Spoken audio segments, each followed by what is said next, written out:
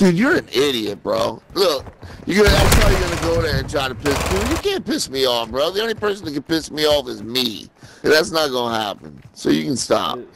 Trump said, boy, I tell you what, you'll be lucky that I'm not fucking standing by you, because I'd have smacked the fucking flame retardants out of your ass. I fucking promise you that. Oh no, I know so. Oh no, I know so. Then because I'm military intelligence. You know, how about you tell me what you fucking know? I don't hear any intelligence. That's for sure.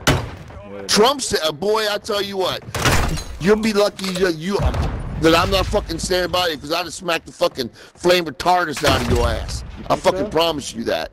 Oh no, I know so. Oh no, I know so. It's not about being convinced, it's about being fucking right. Sounds like JFK? You mean in the 60s? You mean fucking, yeah, you mean, no, yeah, you know, that's a goddamn fucking, hey, why don't you join QAnon too then? Why don't you join QAnon with their fucking Jewish space lasers? How about you go believe in all that shit? How about you answer this? Which one of us sounds more mad right now?